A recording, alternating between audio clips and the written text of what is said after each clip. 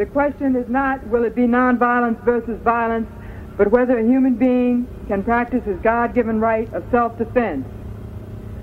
Shot down like a common animal, he died a warrior for black liberation. If the generation before him had not been afraid, he perhaps would be alive today. Remember, like Solomon, there is a time for everything.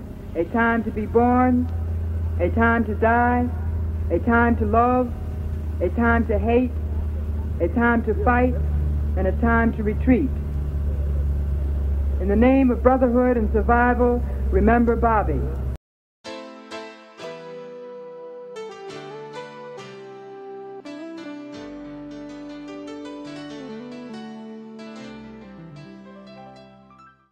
All power to the people, you dig?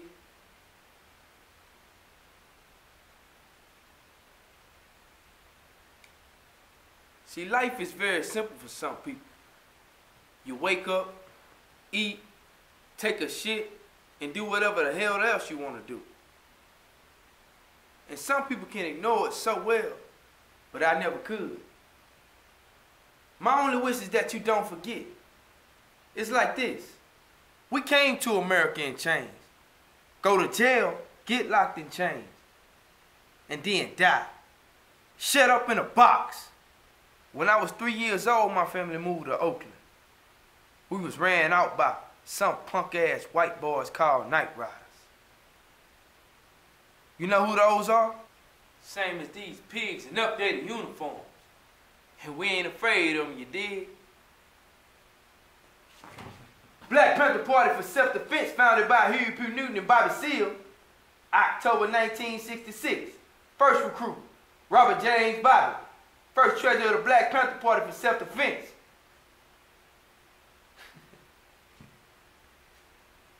I'll never forget.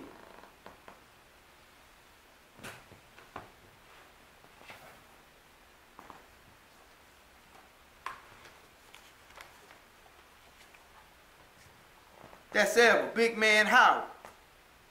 Huey P. Newton, the defense minister in the middle. Sherman Forte and Chairman Bobby Seale at the top. And then at the bottom, there's Reggie Forte and me. November 1966.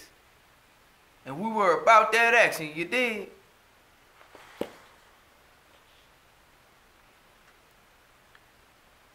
Handcuffed and thrown in jail twice. One at the protest, and then again on May 22nd when I stood in front of a courthouse. Pigs say I violated the law from 1887. Saying I couldn't have my gun on me while adjacent to a jail. Check this out. The law don't apply to no black man because laws were meant to serve the people. And laws change according to benefit the system, not the people.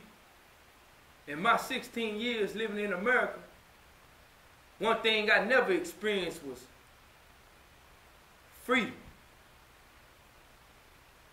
And we were determined to get our freedom by any means necessary, you dig?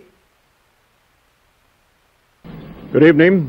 Dr. Martin Luther King, the apostle of nonviolence in the civil rights movement, has been shot to death in Memphis, Tennessee. If the Panthers don't get violent with these motherfuckers, then we will cease to be the vanguard of the revolution. Eldridge Cleaver was worried that if the Panthers didn't take decisive action, they would cease to be the vanguard. So he had this idea of actually actively attacking the police.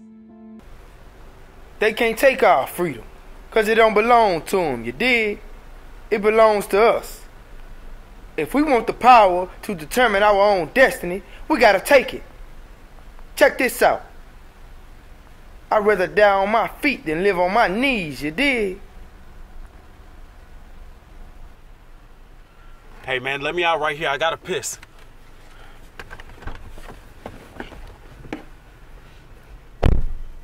There them niggas is.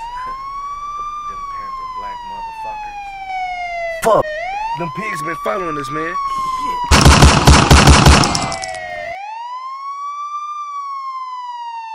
Look, man. The only way we gonna be able to get out is if we go out naked. Hell no, man. They surrounding us. Man, I've already been shot.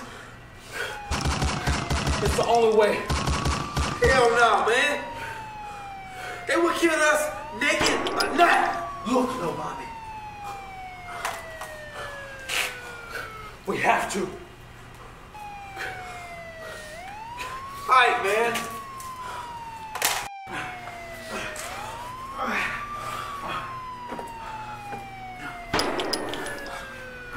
Taking my gun, though.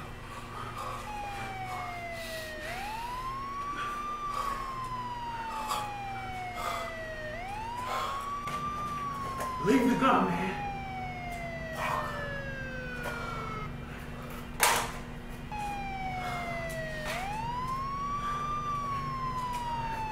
I'm coming out.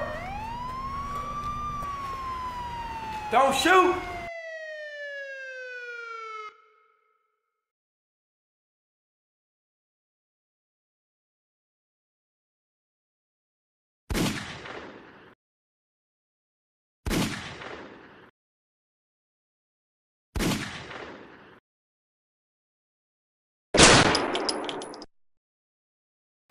All I ever wanted was freedom, justice, and equality.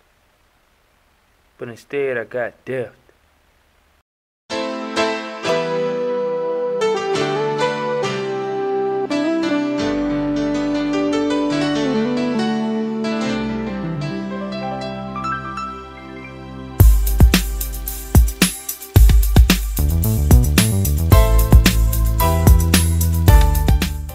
We want freedom.